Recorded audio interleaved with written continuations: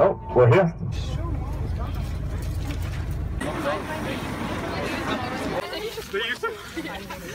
When are you ever gonna get a view like that? Part of the US where It's hilly. Just over that ridge.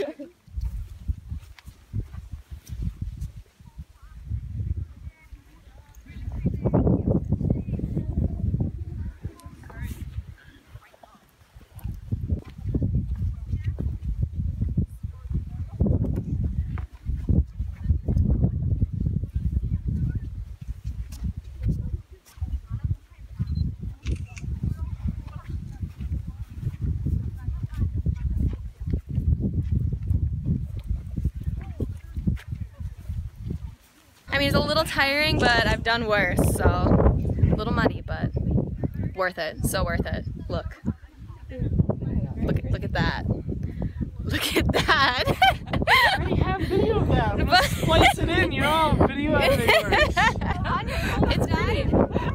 It's really pretty. It's beautiful. I like it.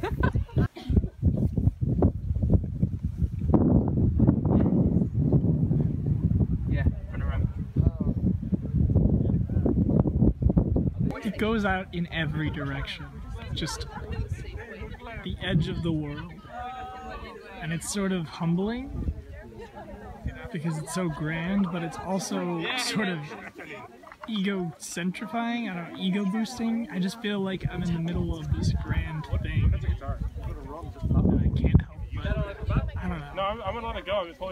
It's just so wild.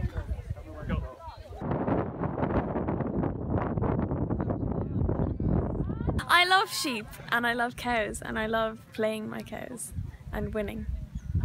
I have no idea what that means. You know, so, okay, you're in the bus and you see a load of fields and you go, my cows! And there's like 20 of them.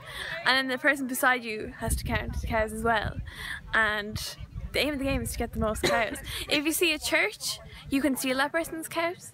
Or if you see a cemetery, you can kill their cows. So, whichever you want to do. So basically, I won the game by getting 500 cows and killing all of these. You actually technically won the game by seeing Then I saw an alpaca and that was like, yeah, whoa. alpaca is auto win. Yeah. It's like catching That's a the snitch. game. Oh, I love it. I'll pitch a tent on top of the hill and live here. I think my favourite thing about Tingle is how it tingles. Like. And she's like, Yeah. no. You know, it gets in your head. Runners are in. So that when you go to bed, you're not a little bit fecked. That's funny. But, you know, it's alright too. Is that okay?